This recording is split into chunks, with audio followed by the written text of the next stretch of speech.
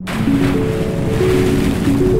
the last 200 years, 20 planes, 50 ships, and hundreds of people have just vanished in a small area in the Atlantic Ocean. This is a part of the ocean called the Bermuda Triangle, or the Devil's Triangle. It's an aquatic graveyard where over the years researchers have uncovered hundreds of wrecks. Scientific hypotheses have been crafted to try to explain what is happening here. The idea, the fear has spread, sparking countless books and documentaries attempting to prove that there's something strange happening in this triangle of ocean. There's some kind of an anomaly going on down there that we can't explain. Something that goes on down far, far below the deepest rays, the last rays of sunlight.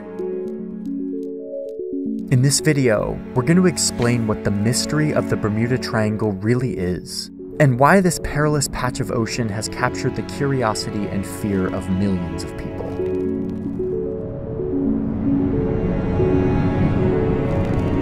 Hey, I'm excited to get into this story because it gets really juicy, but first I need to thank today's sponsor. Thank you NordVPN for supporting this channel. A VPN allows you to surf the internet safely. With NordVPN, you click one button and it connects you to the internet via a different country. There's a lot of reasons that one would want to do this. For example, I've been traveling a lot lately and I've been using NordVPN to connect to the internet via the United States so I don't get kicked out of like my email and stuff. It also allows me to watch Netflix UK, but these are just a few of the many benefits that NordVPN gives you. For a very affordable price, you can also be protected online. NordVPN has a threat protection tool that offers a wide variety of protections. It blocks malicious trackers and ads that you don't want, all kind of just in the background. You don't really need to think about it, and it is there. So if one of these many benefits sounds interesting to you, go to the link in my description, nordvpn.com/JohnnyHarris. Clicking that link helps support this channel, but it also gets you in on this exclusive deal that they're doing right now that's 4 months for free when you sign up for the 2-year plan. Oh, and you get 30 days to try it out, and if you decide you don't need it, you can get all your money back. Thank you to NordVPN for supporting this channel. Let's get back to the Bermuda Triangle. It's generally regarded as this area of water in the North Atlantic, drawn from Miami to San Juan to Bermuda. The mystery here kind of started back in 1492 when Christopher Columbus, who incidentally is getting a lot of airtime on the channel lately, for better or worse. This is where the biggest light bulb moment of the century goes off in this guy's head. I know. The sources are in the description. I'm sorry. Can we move on, please? Thank you. Anyway, Columbus is out there trying to reach Asia, and he passes through this triangle of water. And this is where things get weird. Columbus kept a very detailed journal, which I have a first edition English translation of that I'm not freaking out about because I love old books. Did I need to buy this for this story? No. Did I spend way too much money on it as an excuse? Yes. But while I have it, let's look at it. God, look at this freaking book. It's gorgeous. Okay, anyway, on September 13th, 1492, Columbus says that as he's going along this route, something weird starts happening with his compass. On this day, at the commencement of the night, the needles turned a half point northwest, and in the morning, they turned somewhat more northwest. Whoa, creepy, Chris. But it doesn't stop there. He also reported the sea rising and a strange light out in the distance. He described it like a wax candle moving up and down. What is going on here? The mystery continued throughout the centuries. In 1606, while traveling through the Triangle, a large English ship carrying 150 travelers became wrecked at Bermuda after encountering a huge hurricane. Even though this wasn't mysterious because it was just weather, it left an impression on how people saw this body of water. In fact, it is supposed that this shipwreck inspired Shakespeare's play The Tempest, which often referred to Bermuda or Bermudes as being vexed or cursed. Okay, but listen to this one. Next up is 1881. This ship is sailing from Liverpool to New York City when it passes through the Triangle. The people on board say that they came across a ghost ship with no one on board.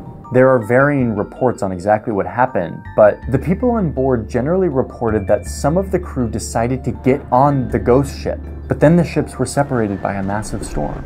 When they were reunited with the ghost ship the next day, there was no trace of the crew. This stuff is kind of spooky if true. But wait, we're just getting started, because when you get to the 20th century, that's when the Bermuda Triangle as a mysterious body of water started to gain a lot of attention. In February 1918, one of the US Navy's largest ships, the USS Cyclops, was carrying 300 men from Salvador, Brazil to Baltimore, Maryland. The route goes right through the Bermuda Triangle, but the ship never arrived to Baltimore. Despite being able to, the Cyclops never sent out an SOS distress call. No wreck was ever found. As one article published a few years after the disappearance said, usually a wooden bucket or a cork life preserver identified as belonging to a lost ship is picked up after a wreck, but not so with the Cyclops. She just disappeared, as though some gigantic monster of the sea had grabbed her, men and all, and sent her into the depths of the ocean. In an official statement, the US Navy said that, quote, "The disappearance of the ship has been one of the most baffling mysteries in the annals of the Navy." That's an official quote. Again, kind of spooky. Oh, and the Navy boats kept disappearing. In 1941, the USS Proteus, carrying 58 passengers and a bunch of metal, suddenly vanished within the Bermuda Triangle. And then 1 month later, another Navy ship disappears, 61 people on board, totally gone. But it wasn't until 1945 when people started to get really suspicious. This is when a bunch of World War II era planes were doing a 3-hour exercise over Grand Bahama Island, flying out and then pivoting back to their airbase back in Fort Lauderdale, Florida. But these planes never returned, and the disappearances just kept happening. A long-haul flight with 25 people and 6 crew disappeared in the Triangle without a trace in 1948, and a year later it happened again to another plane of the exact same model. All in all, there have been over 70 mysterious disappearances here in this little patch of ocean, where all those years ago Columbus noticed something strange happening with his compass.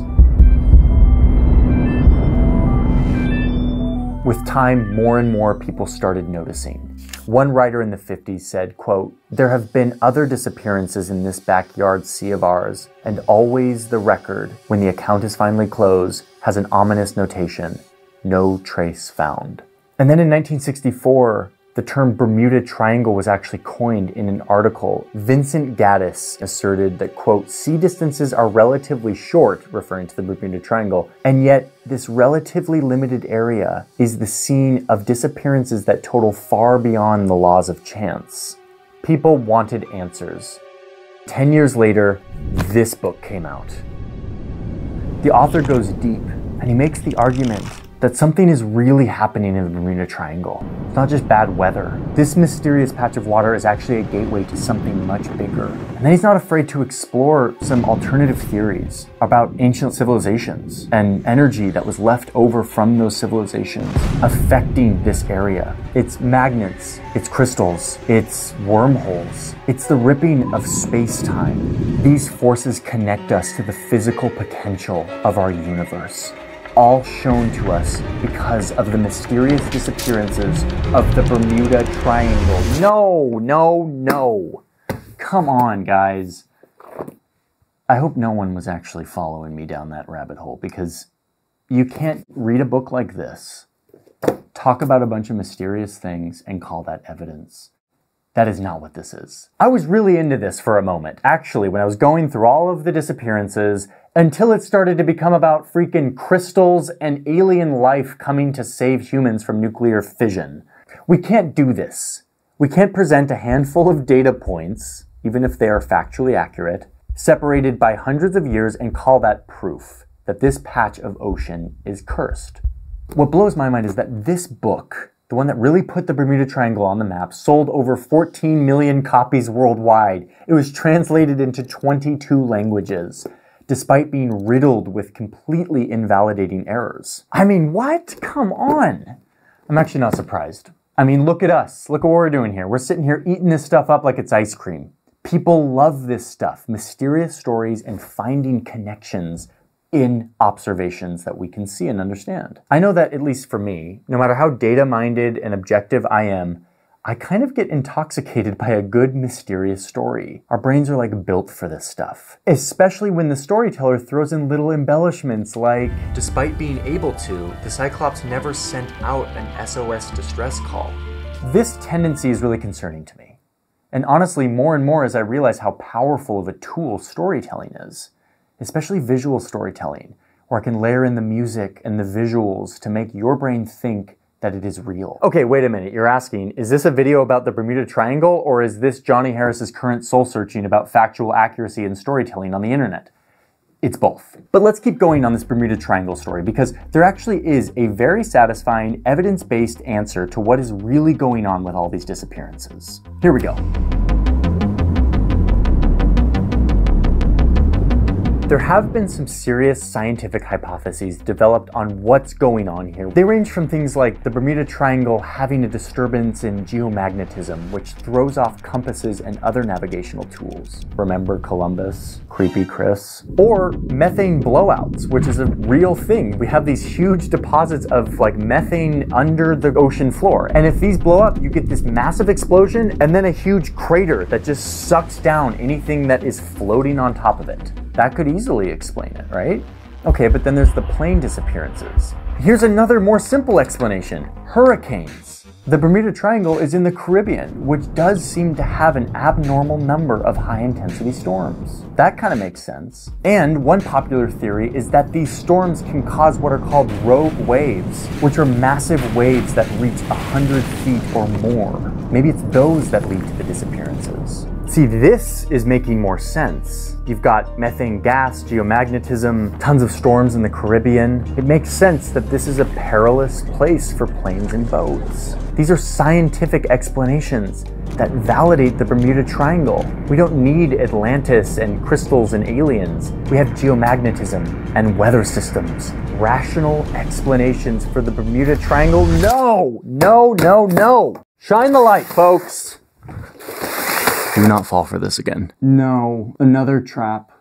Me saying sciencey things like geomagnetism and methane blowouts can sound like I'm presenting strong evidence to you, but I'm not. I'm saying words. I'm speculating. Okay, so will we ever get to the bottom of this? Well, yes, we can. But not by listening to me tell you stories about ghost ships and mysterious Navy disappearances, or even 100-foot waves. Instead, we need to approach this differently. Humans have developed an amazing tool for seeing reality. Instead of relying on our own observations, which usually need to be couched as stories, and that are limited by how much we can hold in our brain at once. Instead of this, we can collect hundreds, thousands, or hundreds of thousands of observations about the world. And they don't have to fit in our brains all at once because we can record them over time and then process and aggregate them with math or maps. And if you did that, you would see that of the tens of thousands of recorded accidents or casualties at sea, recorded over the course of 20 years, there wasn't anything out of the ordinary here. It doesn't even make the top 10 most dangerous ocean regions in the world, at least according to another analysis, another data set. We wanted to make damn sure on this, so we reached out to Lloyd's List, which is a shipping publication, who graciously spent months aggregating data, tons of data about marine casualties out to sea. We found that 1.8% of all vessels everywhere in the world have some casualty, including mysterious disappearances. 1.8%. And that of the 8,634 boats that passed through the Bermuda Triangle, there were only 2 casualties. 0.02% of the boats that passed through here had an accident. 90 times lower than the global average. That was for 2021. So yeah, that's the evidence we should actually be looking at and talking about. It's not as tantalizing as the stories told in this book that sold 20 million copies, but it's true. It's what actually happened. And the beautiful thing is, you can then go and look at my sources, look at the data sets that I used, and you can interrogate them. And you can come back and tell me that my data is weak because of the way it was collected and what was left out. That's called discourse. And it is the foundation of how we know what we know about the world. All of us need to be vigilant of this. Perhaps me more than anyone. I'm a storyteller. But I also want to be a communicator of true information about the world, to communicate to you. And yeah, we'll definitely disagree on what that information means and how important certain things are, interpretation, opinion, etc. But I'm here to make a further commitment to going the extra mile to gather the best truth I can, to make sure that it's actually real. So, Thank you for being here, for being a part of my discourse, my learning, and to check me on this when I get loose, and to make sure that together we don't let the power of story get in the way of the power of truth.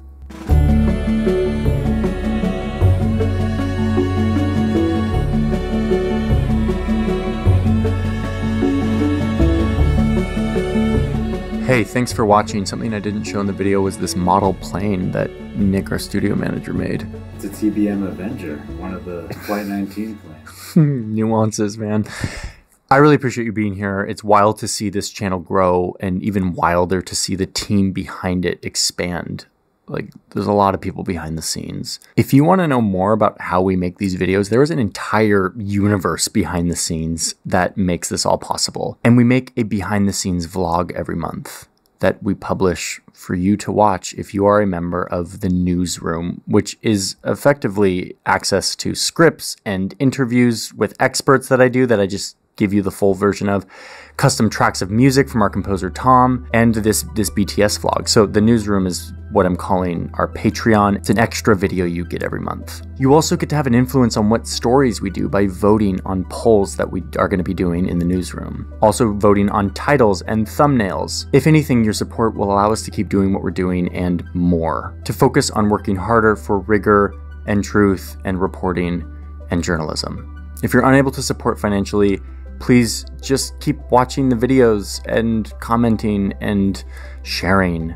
At the end of the day, having the audience here to show up and be a part of this discussion is the best support we have. So if the newsroom sounds interesting to you, check out the links below. Thank you for watching. Subscribe if you haven't already, and I will see you in the next video. Several investigators of the Bermuda Triangle mystery have suggested that alien intelligences may be interested or even concerned in the possibility that our development of nuclear fission for warfare may be threatening the existence of civilization on our planet, as it may have previously destroyed other civilizations on this and other planets. The time span of rational man on this planet, of the intelligence potential and comparable to that of today, may extend back 40 or 50,000 years. Oh, this is good shit, dude.